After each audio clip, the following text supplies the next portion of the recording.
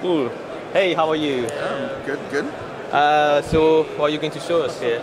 I'm going to show you some printed temperature sensors. What we have here is an array of printed temperature sensors made of silicon. And I'm going to put some hot water down on here. And you see the temperature readout on the tablet. Red for hot, blue for cold. So what do you mean when it's printed?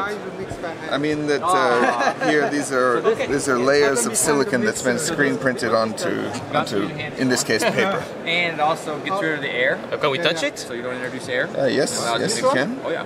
Okay. It's very thin. Also small little sizes. Yeah. This will be the smallest, about 2 grams. Okay. Unless you try to go in a syringe. Yes, we've got.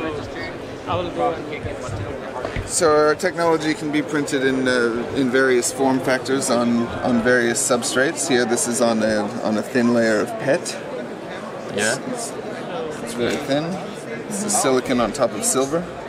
And again, this is an array of sensors, and it can be combined into. So each dot is a sensor here? Yes, yes. Everywhere you see black, that's an individual thermistor. And then here, these are other forms. These are simple thermistors, whereas these ones are thermistors combined with fixed resistors. So this is actually a voltage divider.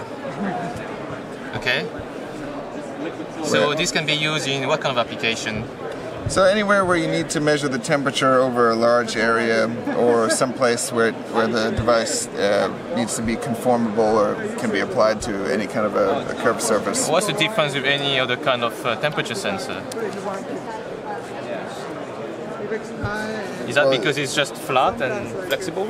Well, traditional temperature sensors are rather difficult to make good thermal contact with something. So the bead thermistors are round. It's hard to get them into a flat contact, or it's hard to measure over a large area. Say here we can measure temperature over a large area.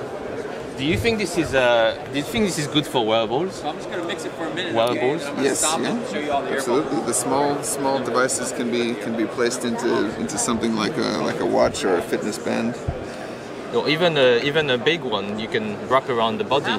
Or Yes, that's possible. Right? Okay.